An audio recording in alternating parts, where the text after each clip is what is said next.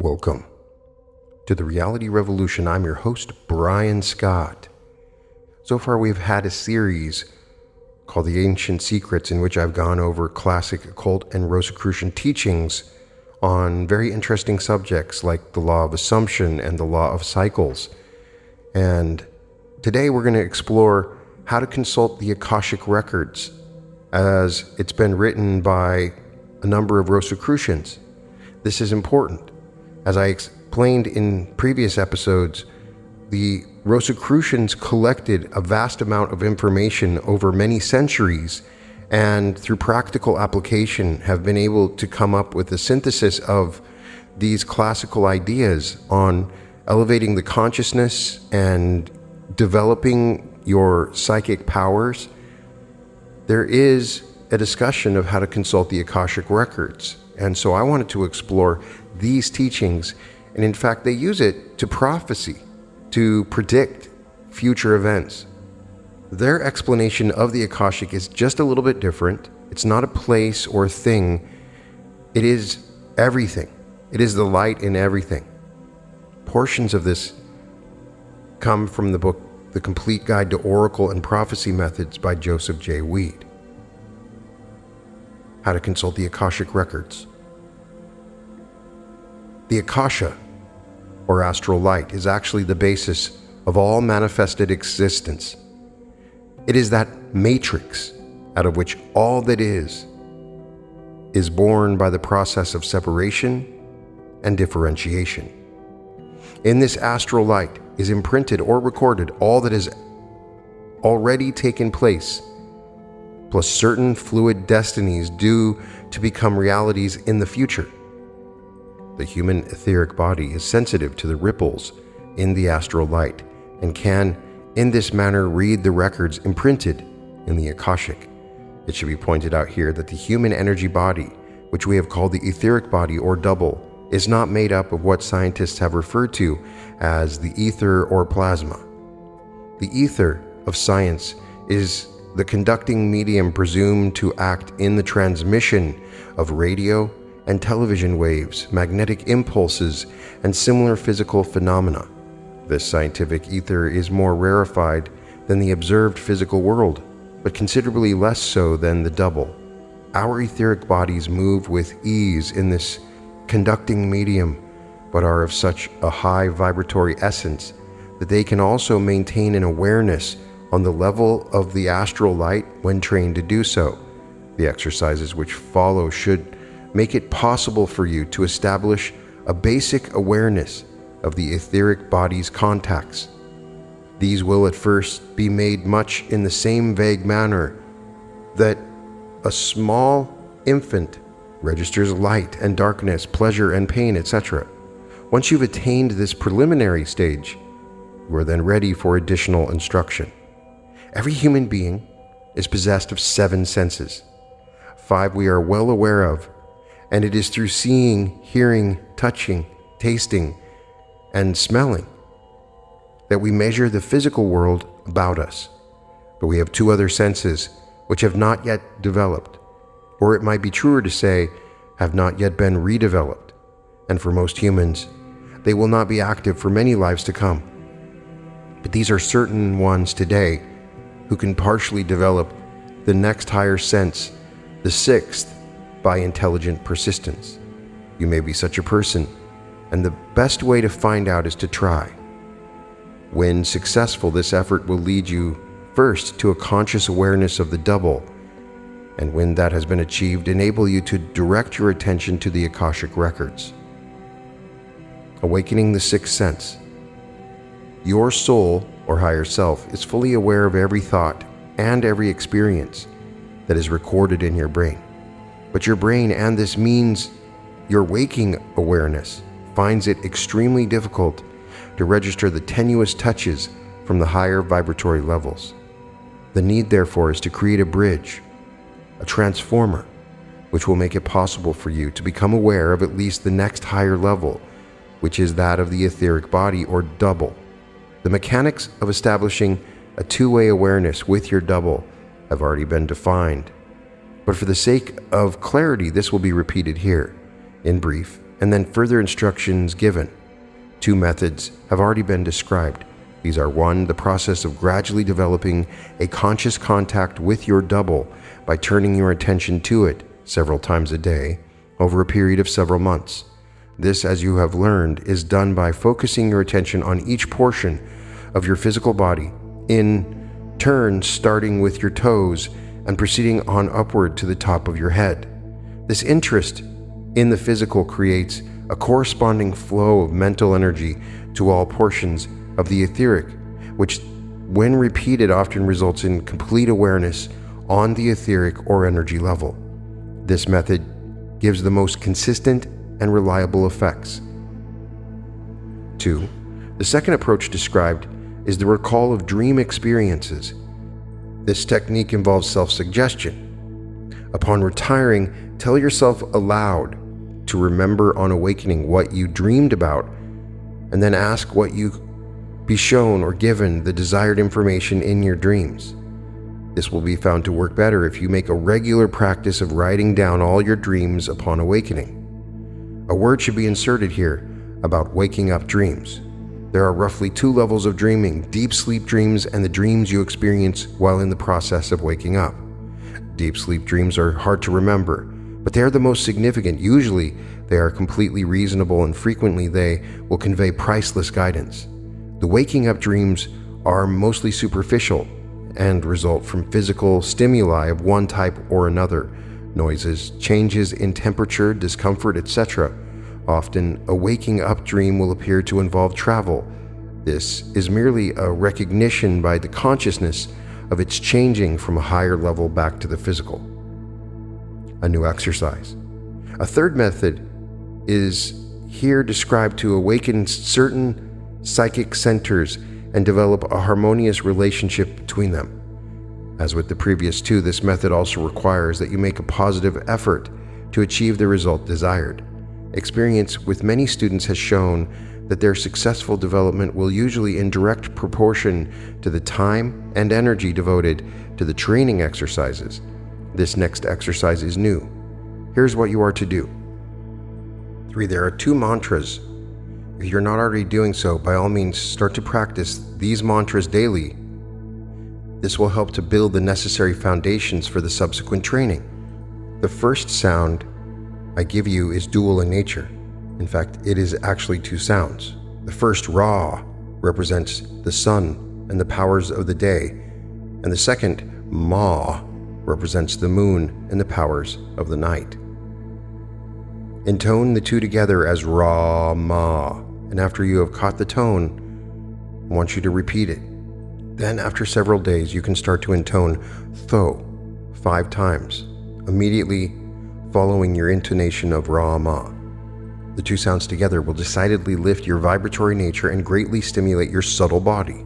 Practice for 30 days before going on to the next step, the silver cord. In this course of training, for that is exactly what this is all about, I try to explain the reason for each exercise in order that you may understand the one to follow. I must first describe for you the life energy we all use. You surely are familiar with what has been called the silver cord of the soul. This is the energy link which connects the source of all human energy, the great Oversoul, with each individual human being. It can be seen by those with psychic sight as a rope of light which appears to divide as it nears the body.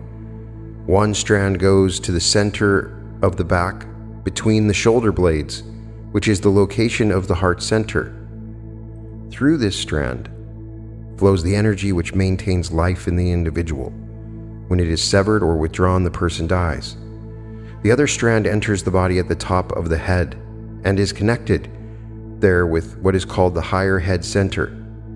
This is the consciousness strand, and because of its stimulus, we humans have developed first an awareness of the world about us, and then millennia later, an awareness of ourselves, or self-consciousness. The next unfolding is that of soul consciousness, and it is toward the most desirable goal that we all should strive. Right now, the best step forward on this path, and a most important step, is the creation of a bridge to the double. This is the objective for which the exercises are designed. The psychic strand that enters the head is connected there with a vibrating psychic center, which is associated with the pineal gland. This gland is in the very middle of your head. The awareness and memory centers which you use daily are located in the head but are not normally in contact with the higher head center. This is not a question of location but of vibratory level. One of them is at the back of the head, above where the spinal column enters the cranium, and the other is in the front part of the head between the eyes, about 1 inch back of the root of the nose. It is this latter center which has been recently written about as the third eye, and various strange recommendations given to affect its opening. One of the worst and most ridiculous is that which suggests an actual physical opening in the cranium be made by boring or burning a hole in the forehead. This could and probably would be fatal. The idea stems from a misunderstanding of certain scars or livid marks seen on the foreheads of Tibetan monks. They, like Hindu caste marks, but are actual lesions and are not painted or pasted on. They correspond in the Eastern world to the stigmata seen occasionally in Christian countries and are presumably self-induced. Awakening the third eye. The actual awakening of the third eye may be accomplished by the method I will now describe. This exercise is designed to establish a rapport or attunement between the center back of the forehead in the neighborhood of the pituitary gland and that in the middle of the head. So after you've begun to establish a resonance between the two centers by intoning the mantra Rama Tho, proceed with the following exercise, which is in 3 steps. 4a. Breathe in to a measured count of 10. As you inhale, concentrate on the center between the eyes until you can almost feel it. At the same time, visualize it glowing with a golden light. This should not be the dull sheen of metallic gold, but more like the brilliance of golden sunshine. Next, hold your breath in for the count of 20, and at the same time concentrate on the center in the middle of your head. Visualize it surrounded by an aura of brilliant white light. Now breathe out in the same cadence to the count of 12. As you do, visualize the white light blending with the golden light to form a huge aureola of golden white light about your head. Repeat this exercise 3 times at each daily sitting for 30 days and 5 times at each sitting thereafter. This exercise is basic. When performed daily and accompanied by the mantra Rama and Tho described, it should bring noticeable results in 4 to 6 months. As you are probably aware, it is designed to create a resonance between the 2 major head centers. Then, when one is stirred in any way, the other will also vibrate in the same measure. And when just such an attunement is achieved, you will become aware of all impacts upon the etheric body, your double, just as you now recognize all the stimuli that stir your physical senses. Then, through this newly found awareness equipment, you can learn how to make conscious contact with the Akashic records. As you proceed with your training, there will come a time when a fragile contact is made with your double, and you become dimly aware of a world beyond your 5 physical senses. This will at first be shadowy and vague. Your best efforts to bring clarity and definition will be more apt to break the contact than improve it.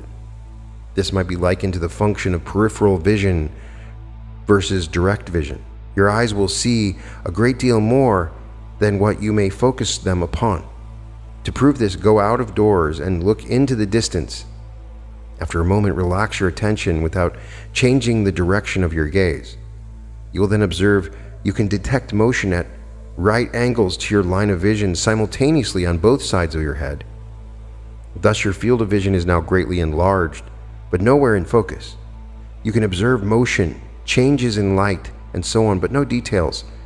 The very instant you turn your attention to a specific spot to get a closer look, your sight will once again narrow down to its normal field of focus. First, etheric contacts. Your first contacts with your etheric body's equipment will bring a somewhat similar experience. Your earliest impressions will depend upon your own background and line of development. They may be auditory or visual. or even may appear through one of the other senses. When I first worked at this development, the sense which initially manifested was olfactory. At the time, I didn't realize what was taking place, although I noticed that nearly everyone I encountered had a distinct odor, some pleasant and others not so.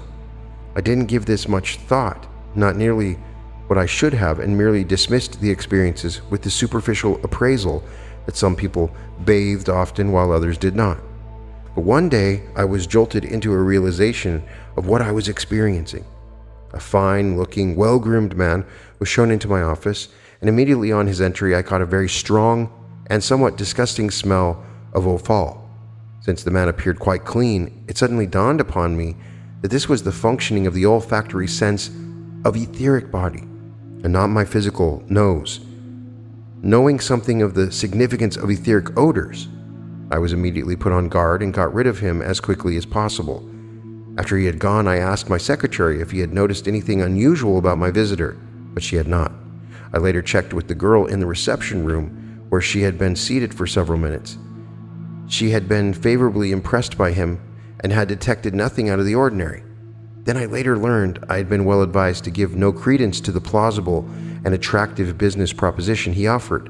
In talking with one of my competitors, he told me he had financed the idea and had subsequently lost several $1,000s. After that initial realization, I paid more attention to these impressions. By encouraging them and consciously broadening my contact, I gradually brought other etheric senses into focus.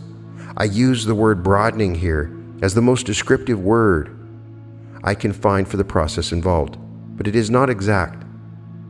Should your first contacts come visually or audibly, you may not find it necessary to reach out for other sense impressions.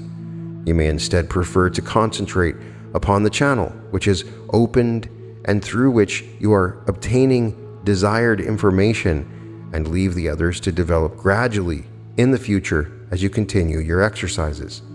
My experience with the strange odor should indicate to you that the senses of your double will put you in touch with many facets of existence of which you are presently unaware.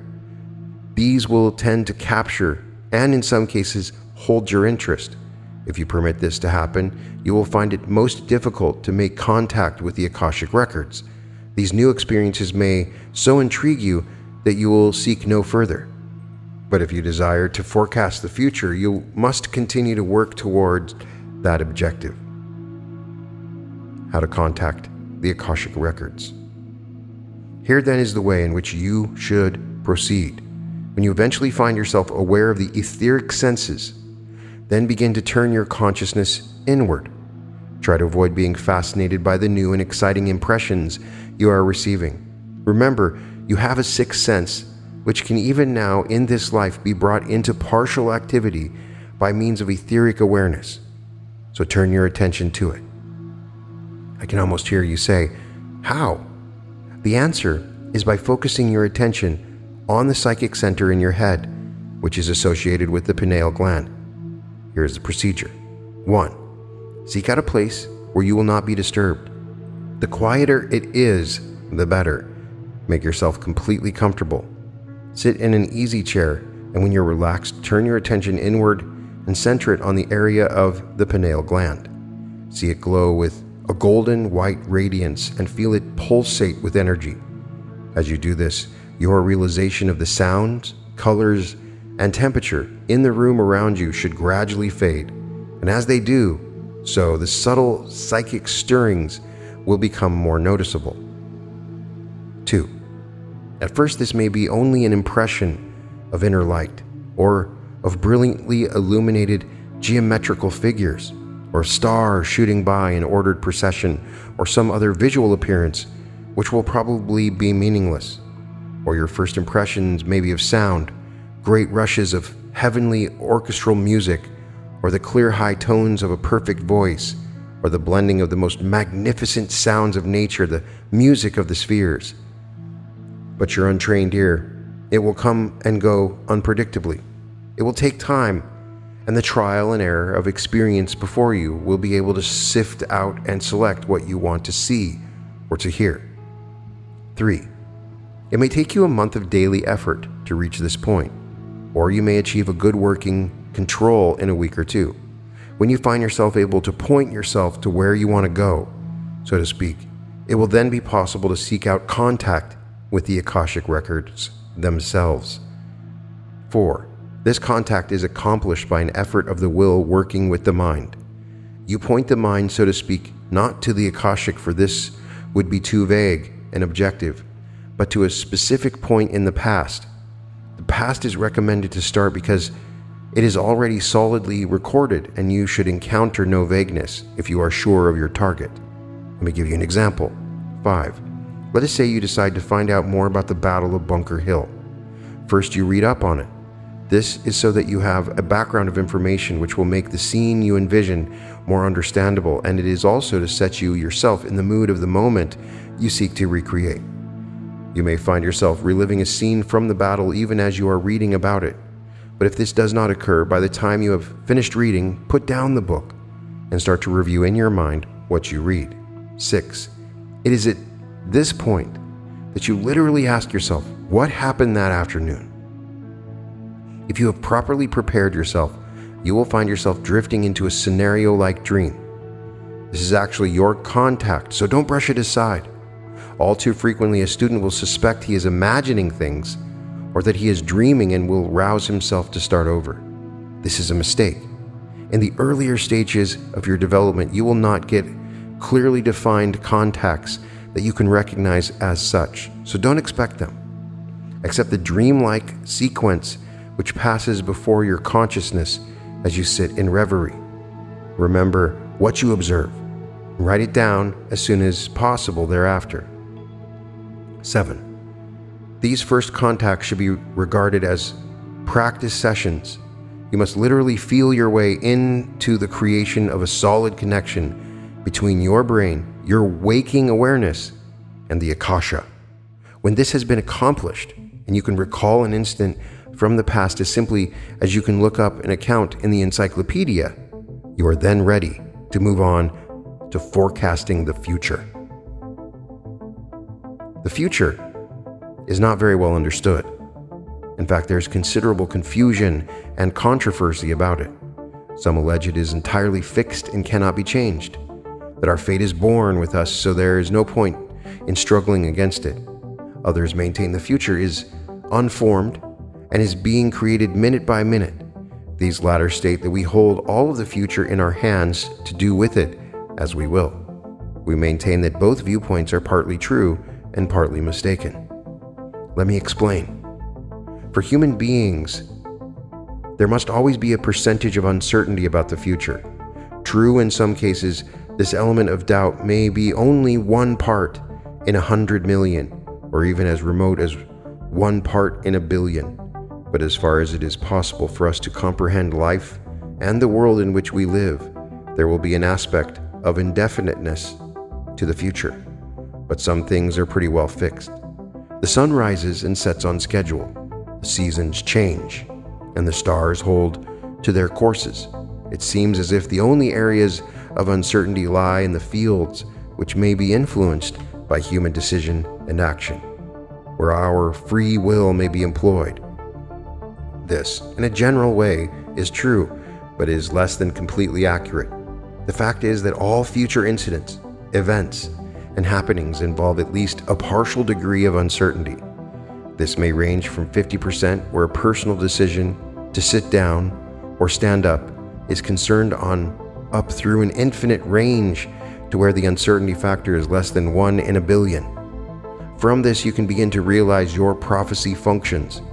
Because of causes generated in the present or past, there are many future occurrences already well established. For example, you may be engaged to be married and have set a wedding date. Thus, there is already a good probability of children in your future. Remember, though, that nothing in the future is 100% certain. Nothing. Now, you may wonder how it's possible for you or anyone to see into the future. The answer is by contacting the Akashic records and observing there what is already set up to occur in the future. For some events, the space is already cemented, as they say. And for these, an accurate forecast can be made. Others are not so definitely set and may change not only once but many times before final manifestation. Where undeveloped humans are concerned, which is to say about half of all people presently alive, a fairly accurate forecast can be made of their entire lives, even when they are quite young. This is because they tend to follow the pattern selected and to move only in the direction and to the extent that they are led or pushed. The more advanced people, those of greater intelligence, discrimination, and originality, are much more difficult to predict because they repeatedly break out of their established patterns. There are the ones who have it in their power to alter the fate of the world. Their decisions now can bring about an era of stability for this planet, or they can plunge us all into a holocaust. It is to be sincerely hoped that you who read this will still the competitive urges with which we are all born and substitute an attitude of understanding and calm goodwill to all men everywhere. First Akashic contacts. Nothing is simple. Everything in the physical world about you is exceedingly complex, and as you move on into the subtle realms, the complexities increase. You must be prepared for this as you attempt contact with the Akashic records. Most often this contact will present itself to your waking awareness in visual form, accompanied by the more essential sounds. Occasionally, though, it will be entirely auditory, as though someone were standing close behind you telling you what has taken place or will occur in the future. It must be remembered that regardless of whether this appears to you in visual or merely audible form, it actually is vibratory in nature, somewhat like the impressions on a magnetic tape. The images you perceive or hear are all from your own mind and have been stirred into activity by the Akashic vibrations you have contacted. This accounts to some degree for the variations in the forecast of the same event by two different prophets. Each makes the same vibratory contact but realizes it according to the experiences in his own image storehouse. As has been pointed out, once you have developed a working connection between your brain and your etheric body, it is not too difficult to contact the Akashic records. But since these embrace in detail every event since this world began, and many events still to come, your first attempts are almost sure to result in confusion. For example, you are quite apt to register events that happened 200,000 years ago, 50 years ago, 3,000 years ago, and last week in such a rapid succession that they all overlap and appear as one undecipherable occurrence. So until you're able to discriminate and to willfully select the exact time and place, it is best to use the technique earlier suggested and tie in your search with the physical object connected with it. How a lost plane was discovered.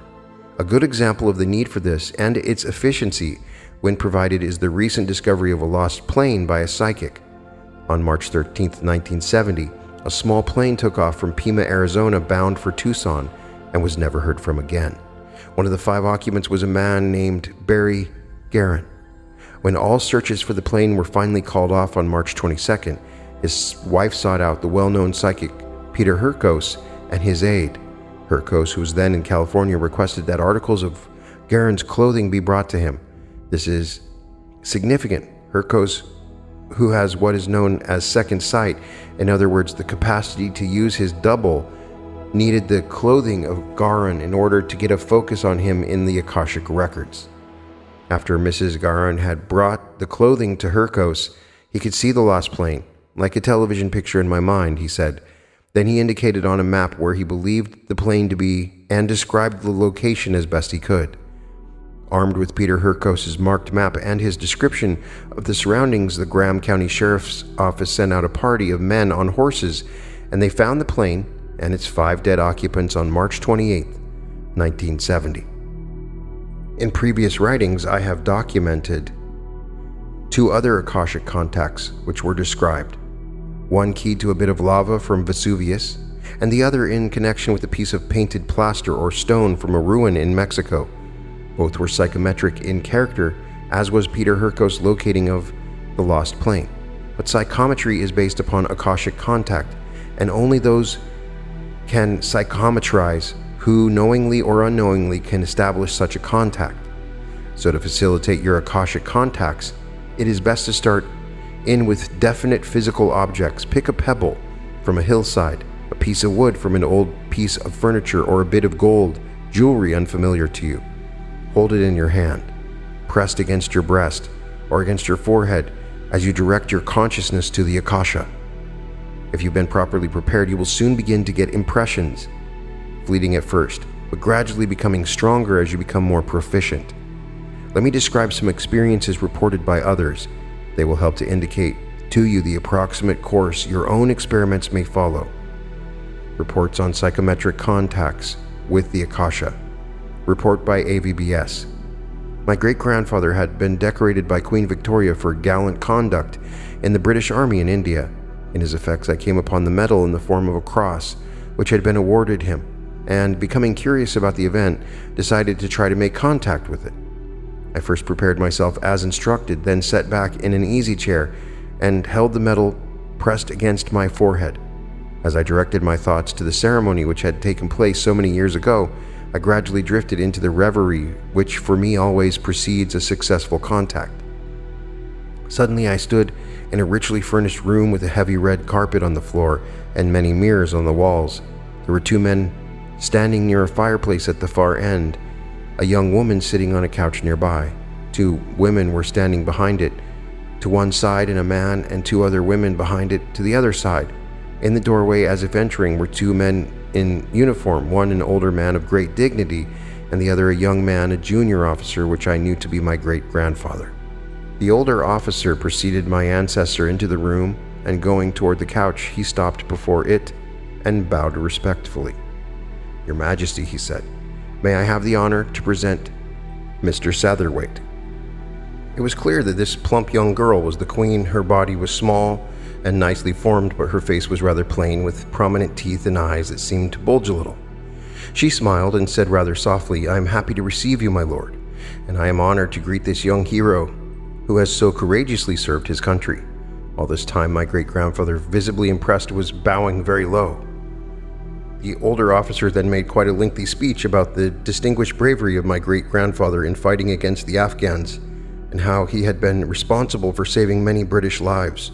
At its conclusion, the young queen spoke out in a tiny voice, with what seemed a rather un-English accent. She had an odd way of nodding her head on certain words as if to give them emphasis, but she spoke kindly and asked my great-grandfather if he had fully recovered. I assumed from this he must have been wounded, but this was the first I had heard of it. There was general conversation, to which a rather handsome man with prominent whiskers contributed some remarks in a heavy German accent. This I took to be Prince Albert. In a few moments the queen rose, and I was surprised to see how small she was. She motioned for my great-grandfather to come stand before her, and as he did, one of the women handed her a blue velvet cushion on which reposed a medal. The queen picked up the medal and then reached upward to pin it onto his jacket, saying as she did so, "God bless you." As she turned then to resume her seat on the couch, the conversation broke out again. The older officer bowed low and said it was necessary for him to go. My great-grandfather did the same, and as they left the room, the scene faded, and I came to full consciousness back in the chair in my study. Report of ERP. All my life, I've had a great interest in Egypt. Ancient Egypt. I have never been there, but wished many times that I might go. My husband knows of my fascination with things Egyptian, so when a friend of his returned from a University of Pennsylvania archaeological project in Egypt, he sought him out. Knowing nothing about the problems of archaeological research in Egypt, he had a vague notion that he might bring back some small treasure from Egypt's past. His friend soon corrected this idea. He pointed out that all things found in Egypt belonged to Egypt. If important enough, they were placed in the museum. If not, they were sold by the Egyptian government. Inevitably, though, some small artifacts and trinkets found their way out of the country, and from his friend, my husband learned of a dealer in New York who had recently come into possession of some fragments of a necklace which had been found in a tomb. When the dealer displayed them, my husband was disappointed. They were 4 small bits of lapis lazuli set in gold, and apparently a fragment from a necklace. 3 were joined together, but the 4th was separate. The dealer wanted $2,000 for the 4, but finally agreed to sell the separate stone for $300. So my husband bought it and proudly gave it to me for my birthday. This was the first genuine object from ancient Egypt I had ever held in my hands, and I was delighted. At the earliest opportunity, I sought to find out more about my treasure, who had owned it, and when they had lived. This is what I experienced. I appeared to wake up in a room with stone walls with 2 windows cut in the wall facing east. It was just down, and the first streaks of light were lifting above the horizon visible from the window. I was lying nude on a low bed on short wooden legs. My only covering was a large skin of fur, which lay over my thighs and legs. The air seemed warm but not hot. The room was about 15 feet square, with stone walls on the east and north sides, but with a sort of screen hanging separating the other 2 sides from what appeared to be an extension of the room. My bed was along the north wall. Near the screen on the south wall sat a large dog facing me. He sat there motionless with his eyes upon me, and I knew he was my dog, my guardian, and his name was Anu. It was soon quite light, although the sun had not yet risen. I rose and pushed aside the curtain on the west side of the room. Beyond was a room of about the same size, in the center of which was a sunken tub about 6 feet square. The water was clear and warm as I went down 2 steps and allowed it to cover me. There were 2 women in the room, and I knew them to be maids who were there to serve me. When I left the water, I lay at the edge of the small pool while they dried me by rubbing scented oils into my skin. No towels were used. Meanwhile, my dog Anu had accompanied me and sat to one side watching all that took place. When my skin was quite dry, one of the girls brought a pleated dress of very sheer linen and put it on over my head. It had a square collar and no sleeves and hung down to just above my knees. Then the other girl brought a metal belt and necklace of lapis lazuli and gold. It was quite large in front, with many stones, but in the back there was just the gold wire. I then seated myself on a large, solid block of marble about 20 inches square, while the 2 maids arranged my hair. This turned out to be a lengthy and intricate process which took more than a half an hour. Finally they finished, and one brought a large, high headpiece, which she carefully placed on my head, while the other girl brought sandals which she fastened to my feet. To my surprise, the tall headpiece was quite light, and I assumed it must have been made of thinly cut cedar, which had designs painted on it. I was then fully dressed. Pushing aside the south curtain, I walked out to an open terrace, which appeared to be an extension of my apartment, and then down a flight of about 6 steps to another and much larger terrace. There stood a chariot drawn by 2 horses, which were held by a groom.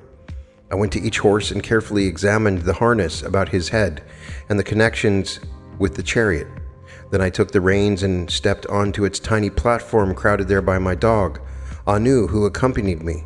As I tightened the reins and the horses started to move, I came back to consciousness in my bedroom in New York. So I had my answer. This was not like other Akashic contacts I had made. This was not like a 3-dimensional color movie in which I was a spectator. This was something that had happened to me. That piece of lapis lazuli had been a part of a necklace that had at one time been worn by me, and from the various details of the contact, it seems likely that I, at that time, was a noblewoman or princess in Egypt. The foregoing 2 reports describe the type of experience most likely to be yours after you awaken a conscious connection with your double and attempt your first Akashic contacts.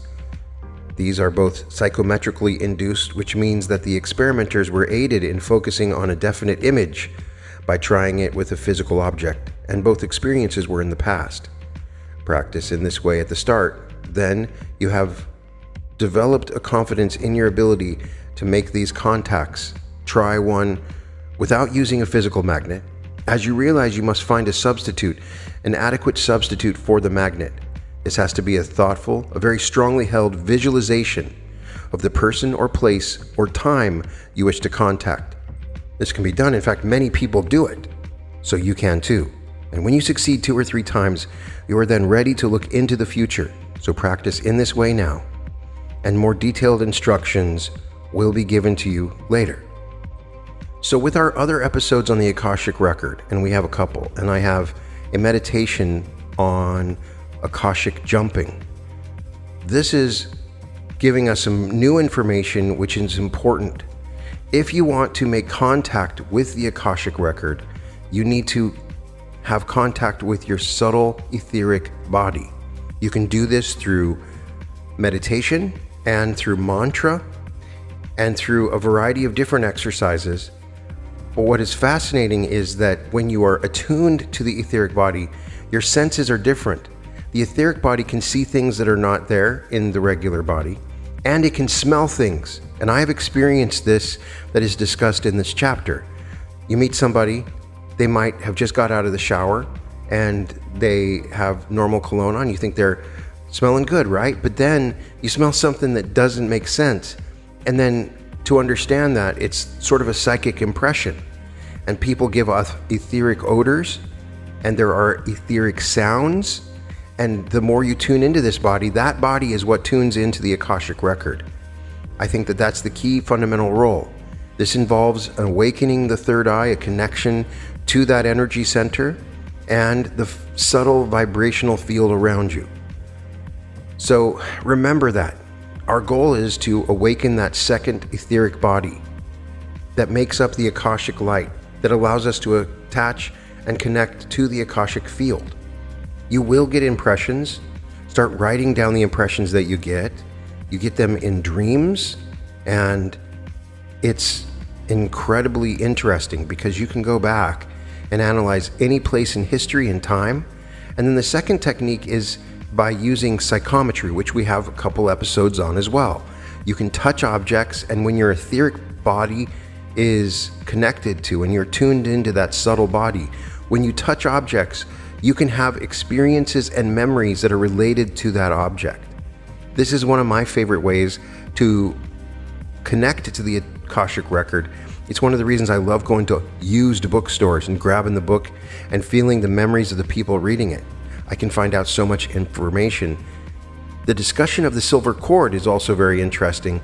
I've always thought the silver cord seemed to be related to the plait, but it's connected between the shoulder blades, and that's an important thing to understand. That connects you to the great oversoul, it says, and that particular strand is tuning into that psychic center and is a part of this process. Let me know your favorite part of this, or if you connect to the Akashic record, how do you go about doing it? Have you connected to your etheric body? Please share your comments, share your knowledge and information and experiences, because that's the only way we can really learn, is by learning together and sharing our own unique experiences. You can find all episodes of The Reality Revolution at therealityrevolution.com, and welcome to The Reality Revolution.